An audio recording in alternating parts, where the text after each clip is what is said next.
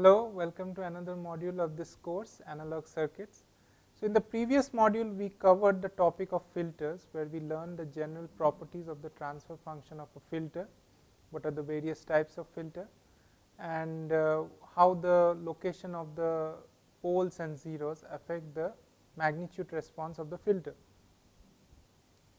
However, we have not covered anything about the design of the filter.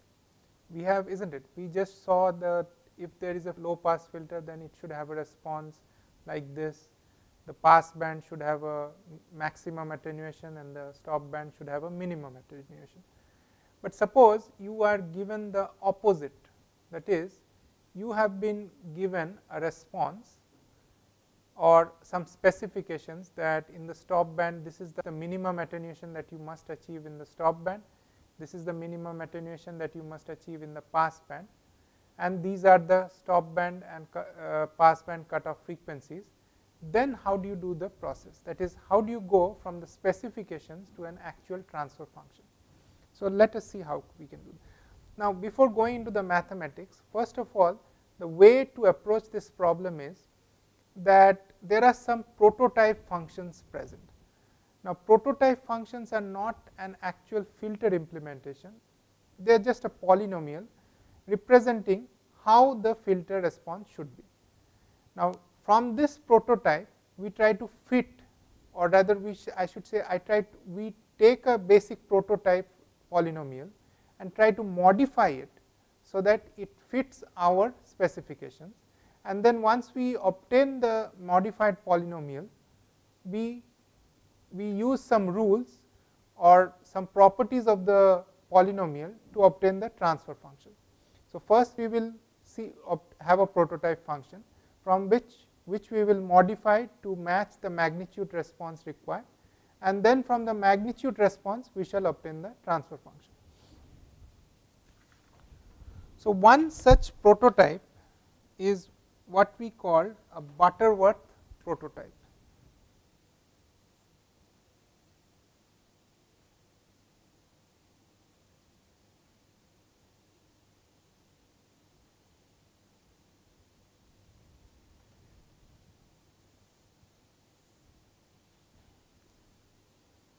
As I said, a prototype is just a polynomial with a specific frequency response.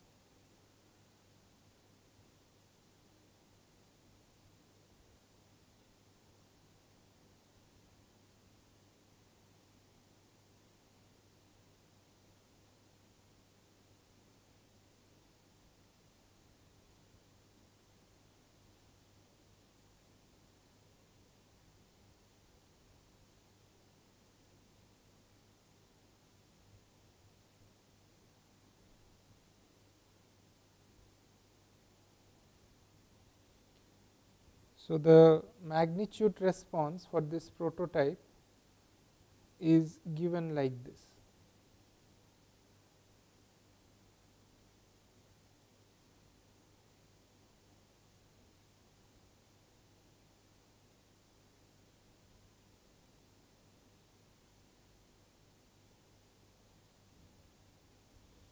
Note that here this prototype, the actual response depends on this epsilon and n, capital N, and therefore, this is not fixed. So, depending on what value we choose for this epsilon and this capital N, our response will be modified. Now, given some specifications of A max and the cutoff frequency, the problem here is really to find out what combination of epsilon and capital N will satisfy our desired response. Okay.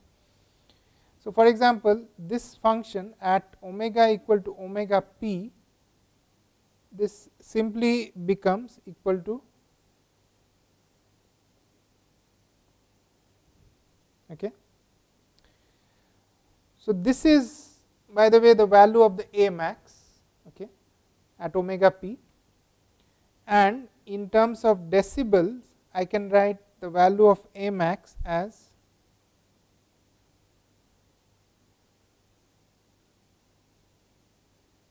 now attenuation A is the inverse of the gain given by magnitude of t, and therefore, in decibels attenuation will come out to this value, from which we can write epsilon is equal to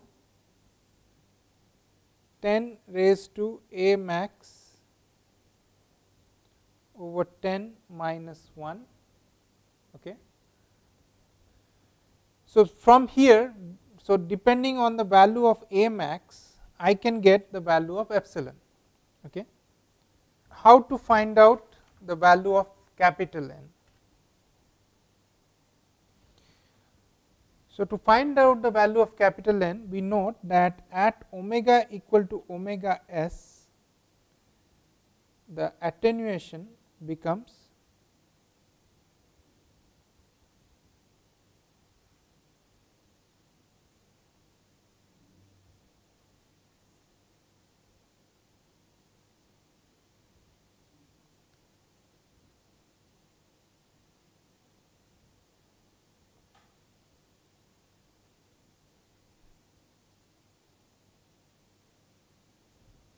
okay, which in turn is equal to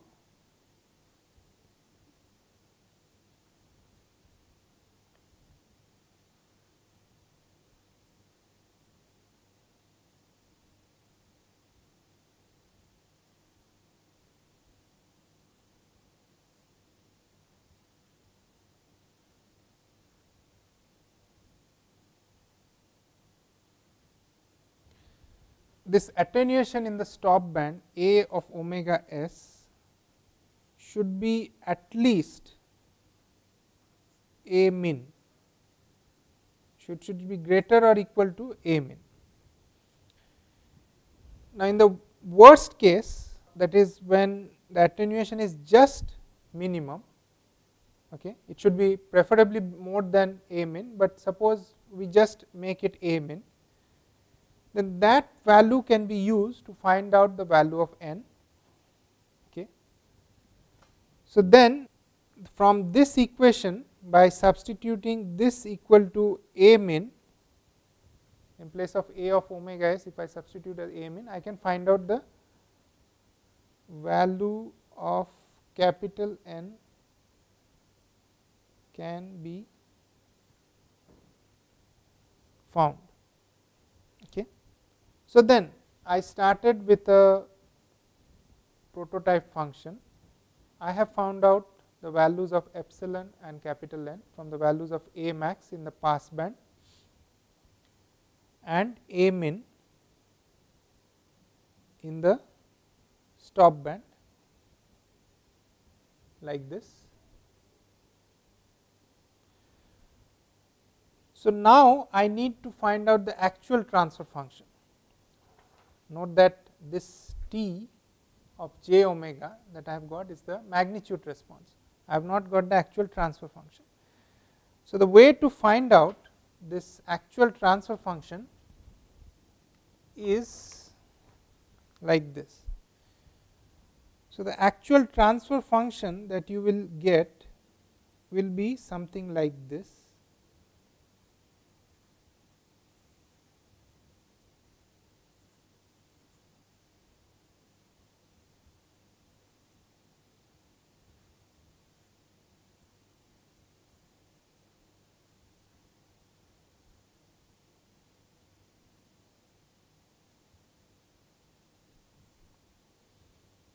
Okay, where this omega 0 is given by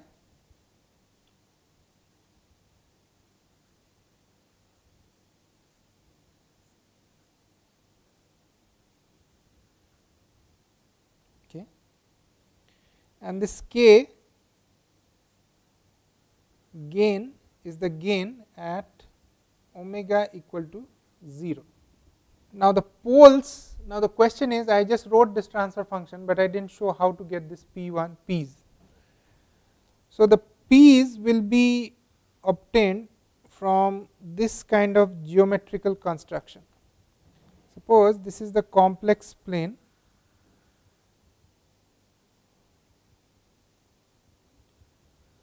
then the P's will be like this.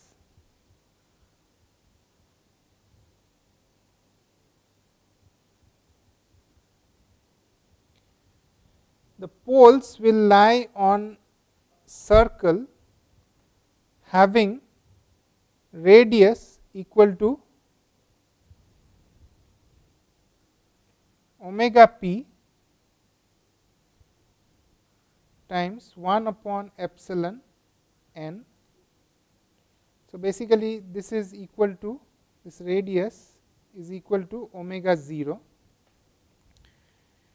They will lie on this circle with an angle pi upon n separating each other, and the first angle will be pi upon 2n.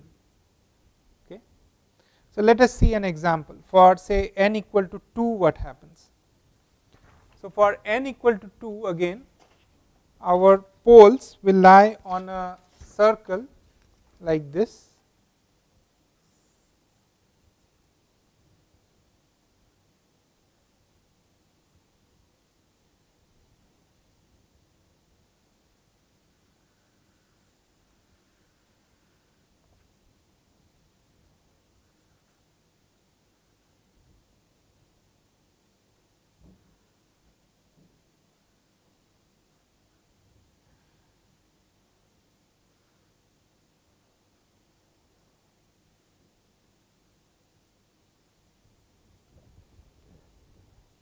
okay.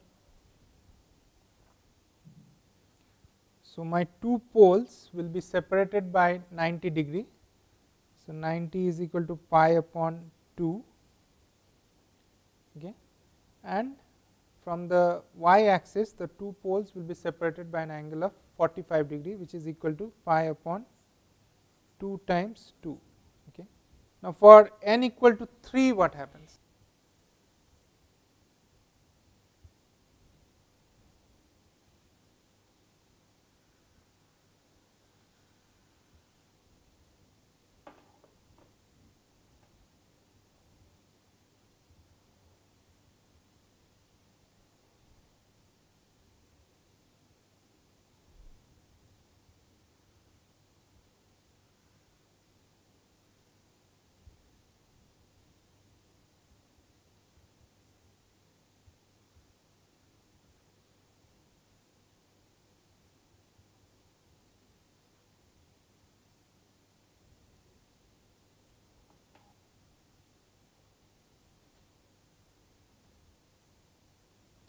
So, for n equal to 3, again what happens is that we have 3 poles separated by 60 degree from each other. So, this one is separated from, so this is my P1, this is P2, this is P3.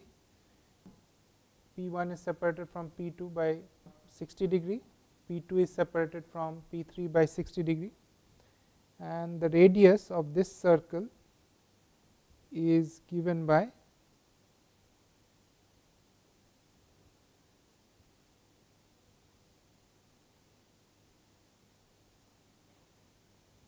this value. Similarly, for n equal to 4,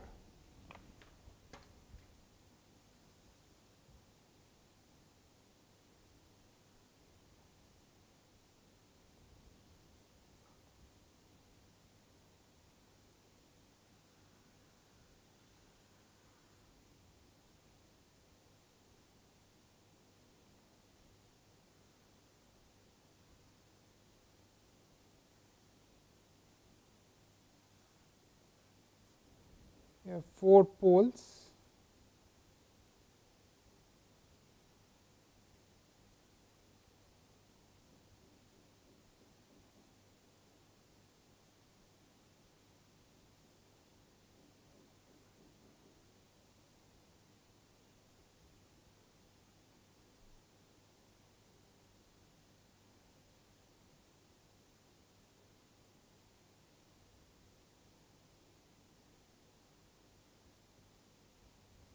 Okay.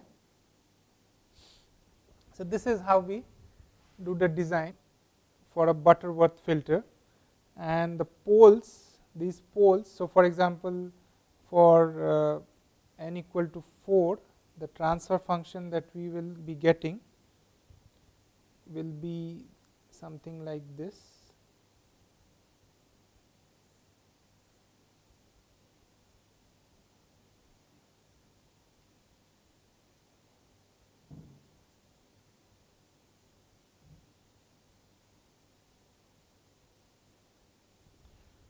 Okay.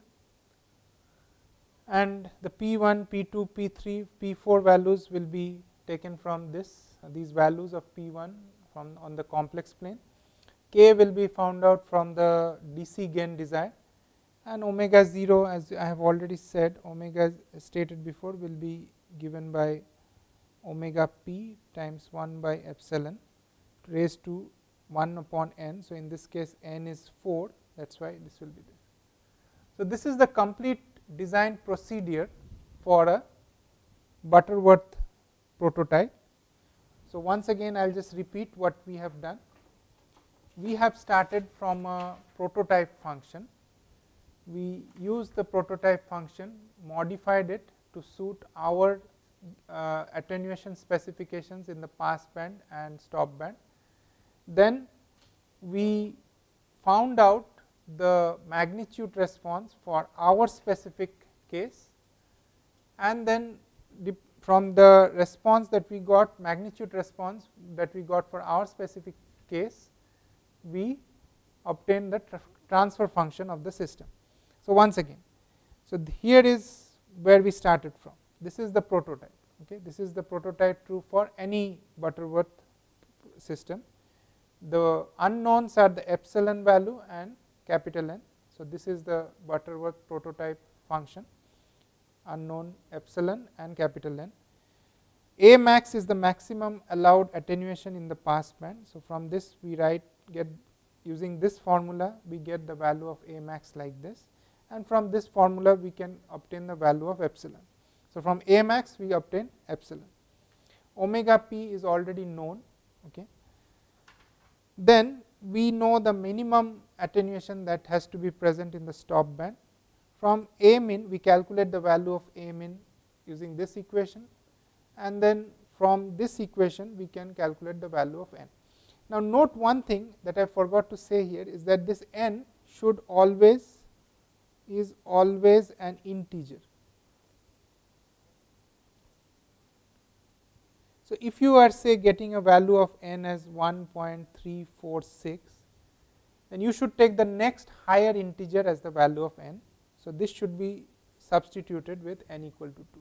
If you get n equal to 2.346, instead of this you should take n equal to 3. Okay. So, from here we get what is the value of n and epsilon. So, we now have our Butterworth prototype function as applicable for our specific case ready. The transfer function that we will obtain will be of this form. There will be n poles, and the values of these poles will be found out from this diagram. This diagram is a circle on the complex S plane. This is sigma, this is j omega, the y axis is j omega, x axis is sigma. The poles will lie in the left half of the S plane from stability criteria, and they will be separated from each other by an angle given by pi upon n. The first and last poles will be separated from the y axis by an angle of pi upon 2n. So, here are some examples then. For n equal to 2, there are 2 poles, one on the left half of the S plane. Now, one thing I should have mentioned at the beginning in the previous module is that we know from stability criteria that the poles of any stable system, as we have seen, should lie in the left half of the S plane.